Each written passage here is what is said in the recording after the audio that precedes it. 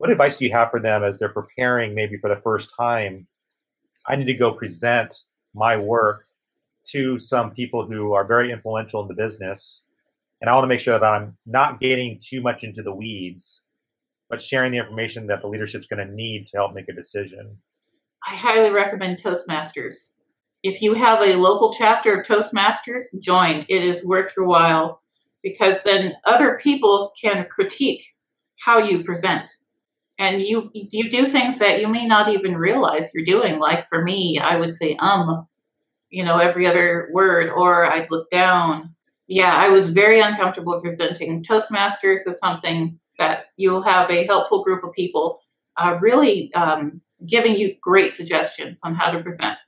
That's really good advice because that practice and getting that feedback is super helpful, especially for those. I mean, we all have blind spots, and we need Yes. people like share, like, hey, did you know you're doing this when you talk?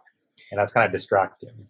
Yes. Yeah, I highly recommend Toastmasters. It's a great investment. I have found just when doing a podcast that I'm very critical of myself, and so when I listen to my own words, I found part of my work has been because I haven't been doing Toastmasters, but just driving in my car, I would just record myself talking about a subject. And then the painful part would be to listen to myself talk about that subject.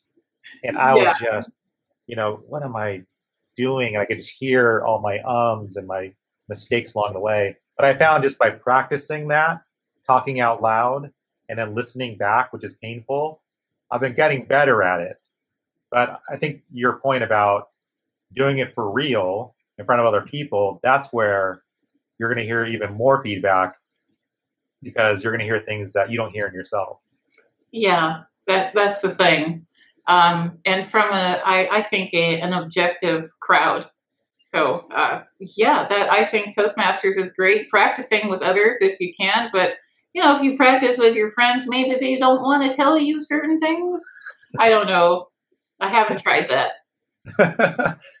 So I'm curious, like, as you have prepared in the past to talk with leadership about the work you've done, are there things that you have learned along the way, things that maybe mistakes you've made when talking with leadership that you're like, okay, going forward, I'm going to try to avoid doing that thing? Because I know for me, like getting in the weeds, like I do that all the time, and I have to like stop myself from getting too specific about things. Like even my emails to leaders sometimes, like I'm like writing a chapter of a book. Like I do not need to be writing that much detail. Like no one has time for that. I care about it at that detail, but leadership doesn't need to get that much in the weeds.